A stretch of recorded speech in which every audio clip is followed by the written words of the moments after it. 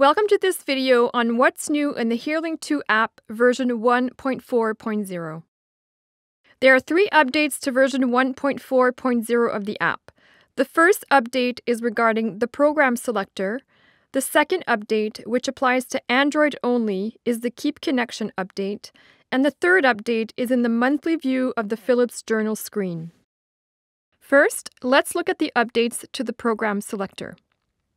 The program selector now allows the user to either swipe between programs or click on the arrows.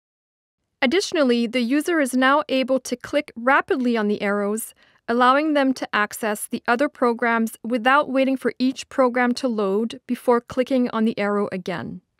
Second, let's look at the Keep Connection functionality for Android. The Keep Connection functionality allows the hearing aids to stay connected to the app even if the user swipes away the app.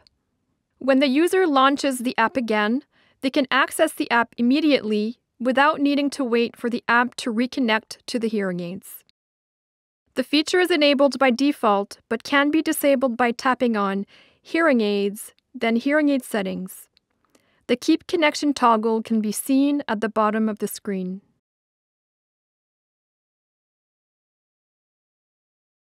If the user force stops the app, then the hearing aids will be disconnected from the app.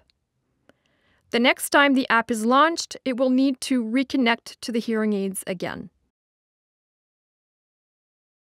Note that if the app is swiped away during a remote fitting session, then the hearing aids will lose connection to the app and they will need to be reconnected. Finally, a slight update has been done to the Philips Journal monthly view. After a wearing time goal has been set, the monthly view can be accessed by tapping on More, Philips Journal, Wearing Time, and then tapping on the letter M for monthly view.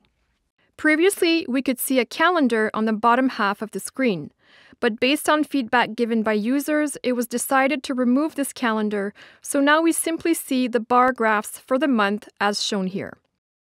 This concludes this video on what's new in version 1.4.0 of the HearlInk 2 app.